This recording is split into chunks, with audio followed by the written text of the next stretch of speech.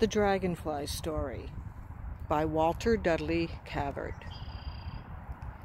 In the bottom of an old pond lived some grubs who could not understand why none of their group ever came back after crawling up the lily stems to the top of the water. They promised each other that the next one who was called to make the upward climb would return and tell what had happened to him. Soon, one of them felt an urgent impulse to seek the surface.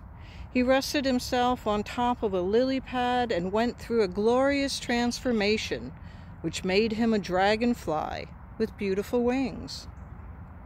In vain he tried to keep his promise, flying back and forth over the pond. He peered down at his friends below. Then he realized that even if they could see him, they would not recognize such a radiant creature as one of their number.